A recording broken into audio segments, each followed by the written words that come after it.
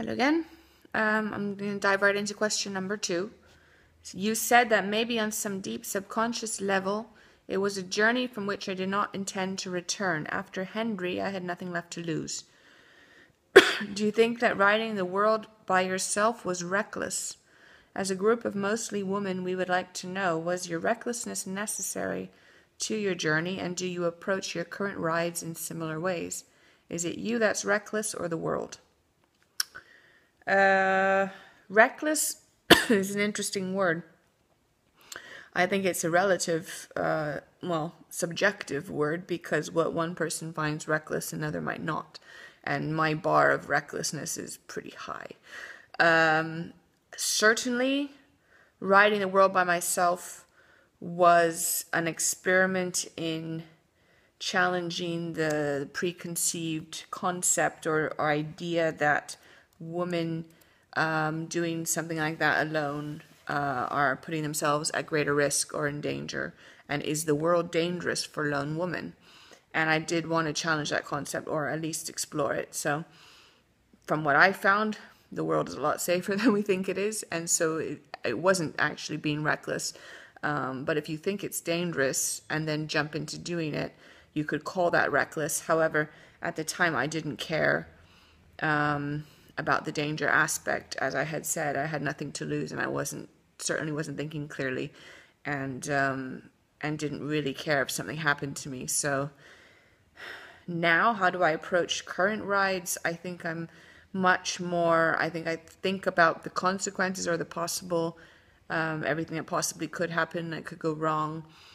But I think because I've done quite a few of these kind of challenging rides now, I don't feel it's reckless, because I know, first of all, how to cope or how to, handle situations. But secondly, I just think that the world is not reckless. The world sure has a lot of randomness to it, and anything can happen. But that's just exactly the same as if you stay home and you're walking on the street. I mean, look, 2 days ago, I fell cycling. I'm always falling, of course, but I cashed my knee open and had to go to the hospital and get stitches. And my knee is in bad shape now. But I was about to leave for Asia and cycling across Asia. In fact, today I was supposed to leave. And if it had happened in Asia, I would have been a lot worse off. But I cycled the world, cycled through India, cycled through Istanbul like crazy, traffic full, mad drivers, everything possible, and never had a crash and never had an accident. And the times that I do crash are for the stupidest things, like for absolutely no reason.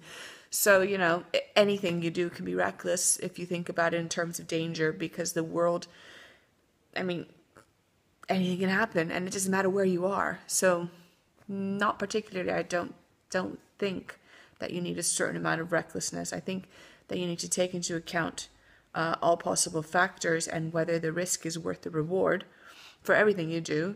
And if you can say yes, that the reward is worth the risk, then go for it. Because if you think about every possible thing that could go wrong for everything you do, you're never going to do anything. You're going to always be bound by this fear of everything that can happen. So, and when you live in your safe neighborhood and you're walking down the street, you don't think about everything. You don't think that a car could swerve around the corner and hit you. You don't think that you could slip on an orange peel on the street. You don't think someone could come run up with a gun and shoot you in the head. But all of these things are possible. So if we lived like that, we would never leave the house. We would just be like paralyzed with the fear of consequences. So I think just to go through life in general, you need a certain level of recklessness, or at least not think too hard on things. So, and certainly if you're going to do any big challenge or adventure, you need to raise your reckless bar somewhat.